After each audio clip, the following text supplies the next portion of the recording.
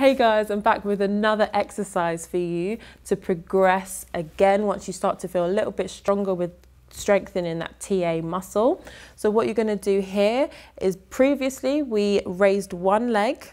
Raise this leg for me. We raised one leg and we did a toe tap down while activating that TA. But this time around we're going to raise both legs and you're going to alternate tap now. So keeping your spine neutral, that belly button right down into the mat, and you're going to alternate legs here, and you still want to do 10 on each side.